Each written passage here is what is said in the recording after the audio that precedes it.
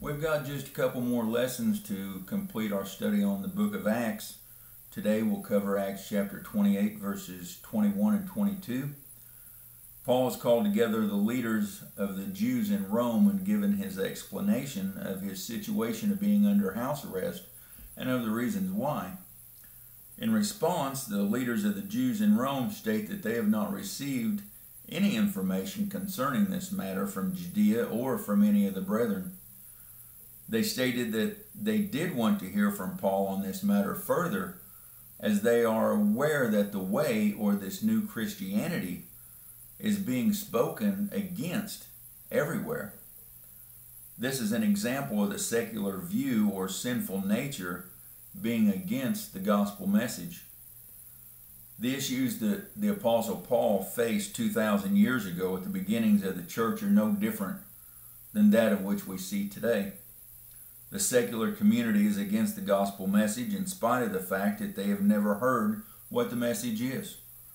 This is a perfect example of the sinful nature at work in this world. But there is also God's Holy Spirit at work in this world, in people's hearts, stirring a curiosity to find out more about this mystery of the gospel message. This is a perfect example of spiritual warfare that Paul teaches about in Ephesians 6 verses 10 through 20. Paul also states in Colossians 1:27 in the New King James Version, "To them God willed to make known what are the riches of the glory of this mystery among the Gentiles, which is Christ in you, the hope of glory."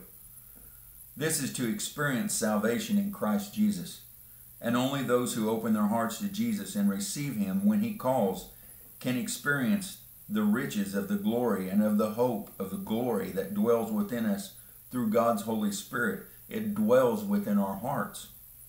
That's why we need to open our hearts to Jesus. If we do, He will fill that void within us that has so far, for so many, been crying out to be comforted and satisfied.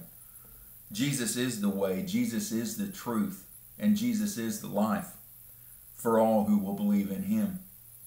Open your heart to Jesus and receive everlasting life today, and receive the filling of your soul that comforts and gives peace. Dear Lord, our hearts long for your Holy Spirit to fill us with the comforting and the peace that only comes from opening our hearts sincerely to Jesus.